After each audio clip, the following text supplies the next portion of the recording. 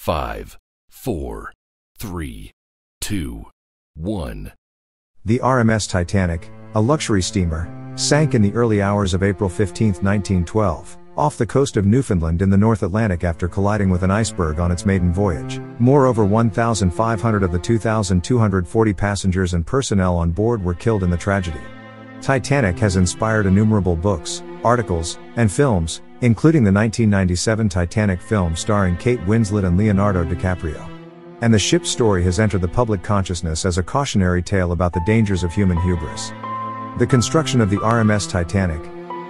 The Titanic was the result of heated competition between competing shipping lines in the first part of the 20th century. The White Star Line, in particular, found itself in a steamship dominance war with Cunard, a historic British corporation with two standout ships that were among the most sophisticated and opulent of their day. Cunard's Mauretania first set a speed record for the quickest average speed during a transatlantic journey, 23.69 knots or 27.26 miles per hour, in 1907, a record it held for 22 years.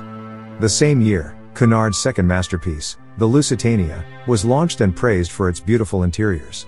The Lusitania was sunk by a torpedo launched by a German U-boat on May 7, 1915, killing approximately 1,200 of the 1,959 persons on board and precipitated the United States' entry into World War I. J. Bruce Ismay, chief executive of White Star, discussed the construction of three enormous ships with William J. Peary, chairman of the shipbuilding business Harland and Wolff. The same year Cunard debuted her two magnificent liners. Each ship in the new Olympic class of liners would be 882 feet long and 92.5 feet wide at their widest point, making them the largest of their time. Work of the second of these three ocean liners, Titanic, began in March 1909 at the vast Harland and Wolff shipyard in Belfast, Ireland, and lasted non-stop for 2 years. On May 31, 1911, the Titanic's massive hull, the largest movable manufactured item in the world at the time, slid down the slipways and into Belfast's River Lagan.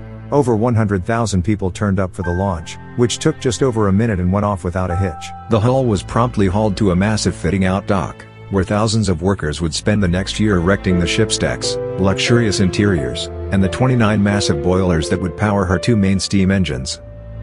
The Titanic's unsinkable flaws. According to some theories, Titanic was doomed from the start by a design that many praised as cutting-edge. The Olympic-class ships had a double bottom and 15 watertight bulkhead compartments with electric watertight doors that could be operated individually or simultaneously through a bridge switch. These watertight bulkheads prompted Shipbuilder magazine, in a special issue devoted to the Olympic liners, to declare them practically unsinkable. However, the watertight compartment design had a critical flaw that contributed to Titanic's sinking. While the individual bulkheads were watertight, the wall separating the bulkheads extended only a few feet above the water line, allowing water to pour from one compartment into another, especially if the ship began to list or pitch forward. The insufficient number of lifeboats carried on Titanic was the second crucial safety breach that contributed to the loss of so many lives. Only 16 boats, plus 4 Engelhart collapsibles, could fit 1,178 people. Titanic could carry up to 2,435 passengers, and with a crew of around 900, she could transport more than 3,300 people. As a result, even if the lifeboats were fully loaded during an emergency evacuation, just one-third of individuals on board had available seats. While insufficient by today's standards, Titanic's supply of lifeboats actually exceeded the criteria of the British Board of Trade. Those who boarded the Titanic. When the Titanic set sail from Southampton, England, on April 10, 1912, it caused quite a commotion. Following stops in Cherbourg, France, and Queenstown, Ireland, the ship set sail for New York with 2,240 passengers and crew, or souls, as the term was used in the maritime business at the time, generally in connection with the sinking. On board, many of these souls were high-ranking officials, wealthy industrialists, dignitaries, and celebrities, as befitting the world's most famed ship's first transatlantic journey. J. Bruce Ismay, managing director of White Star Line, was the first to arrive, escorted by Thomas Andrews, the ship's builder from Harland and Wolff. J.P. Morgan, whose International Mercantile Marine Shipping Trust controlled the White Star Line and had appointed Ismay as a corporate officer, was not present. Morgan had planned to join his colleagues on the Titanic but had to cancel at the last minute due to a business concern.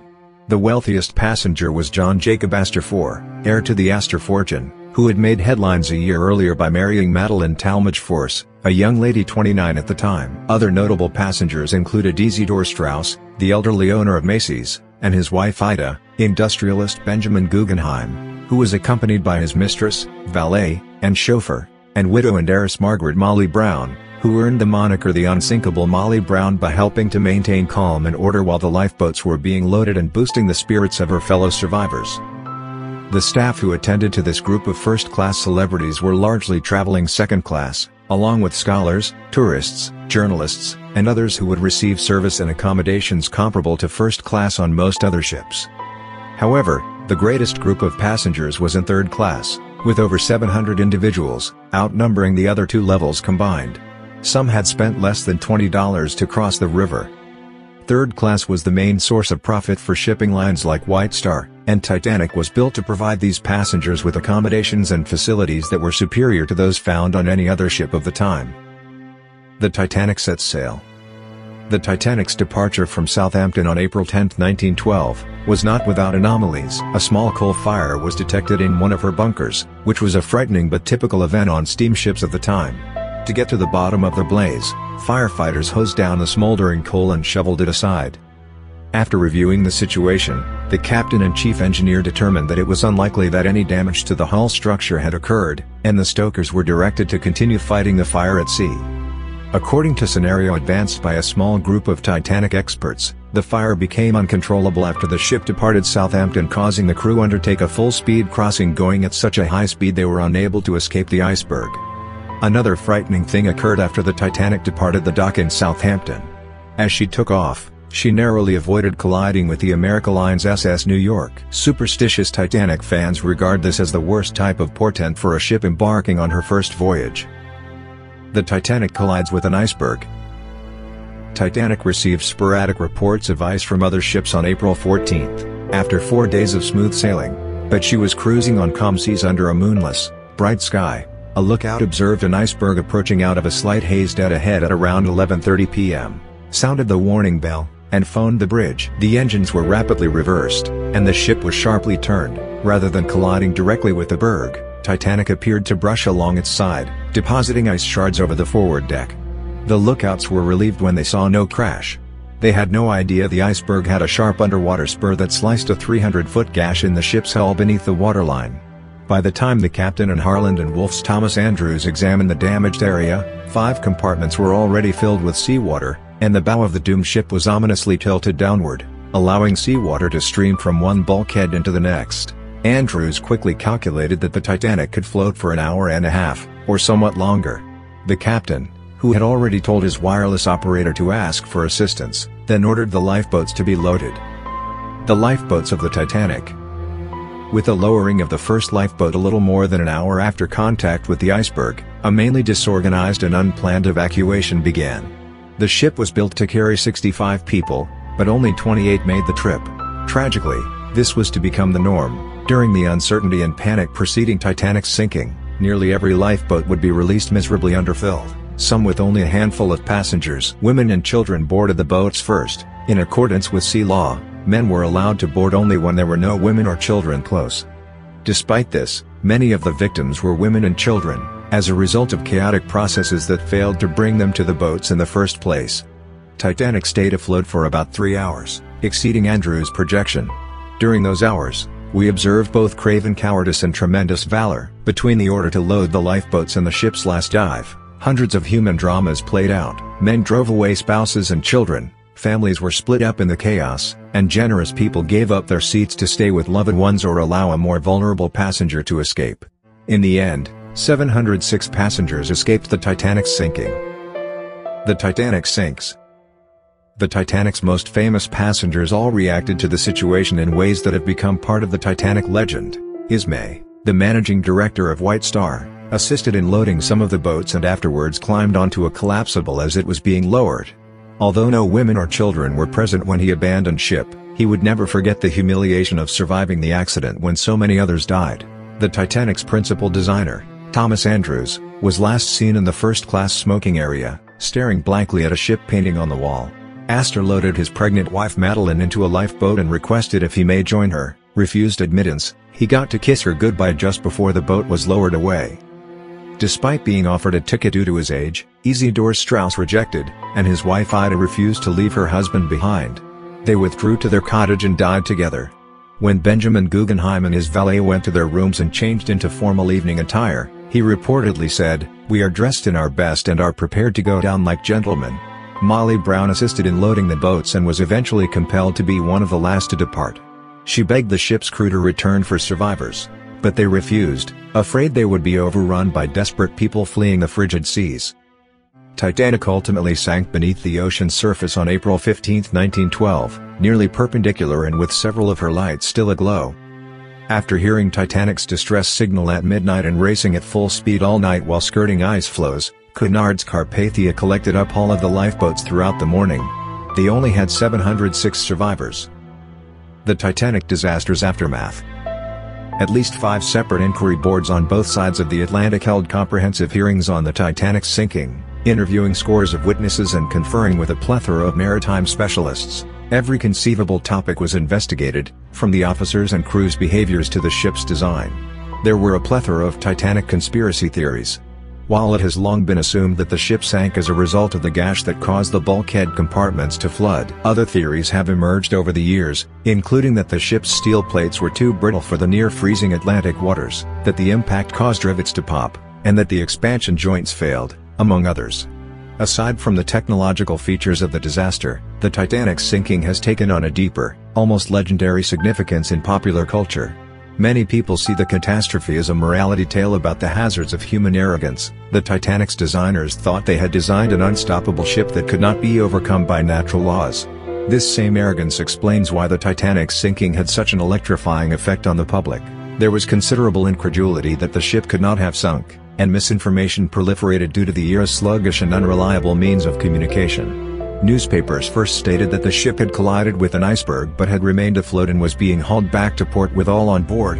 It took many hours for accurate stories to become publicly available, and even then, many people found it difficult to believe that this paragon of contemporary technology could drown on her maiden journey, taking almost 1,500 souls with her. The Titanic's narrative has been linked to the Challenger space shuttle accident of 1986 by maritime historian John Maxtone Graham. In that case, the entire world recoiled at the prospect of one of the most advanced inventions ever made exploding into oblivion alongside its crew. Both catastrophes caused a sudden drop in confidence, indicating that, despite our arrogance and reliance in technological perfection, we are nevertheless vulnerable to human frailties and error.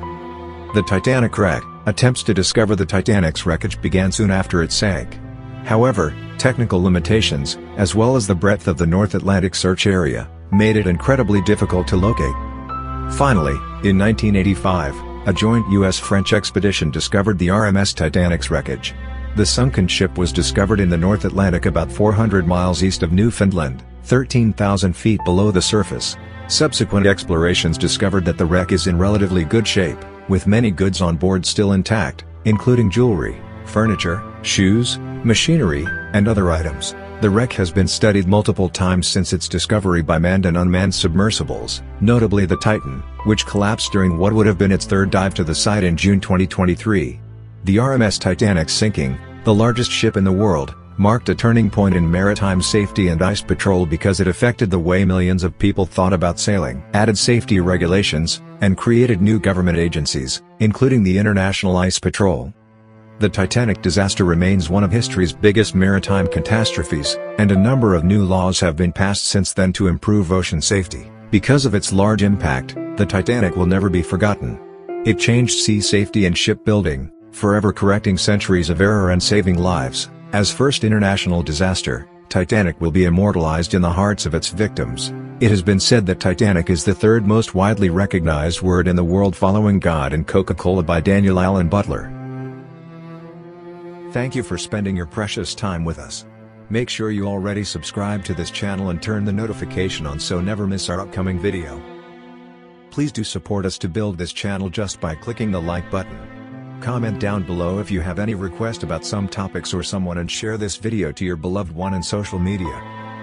See you on our next video.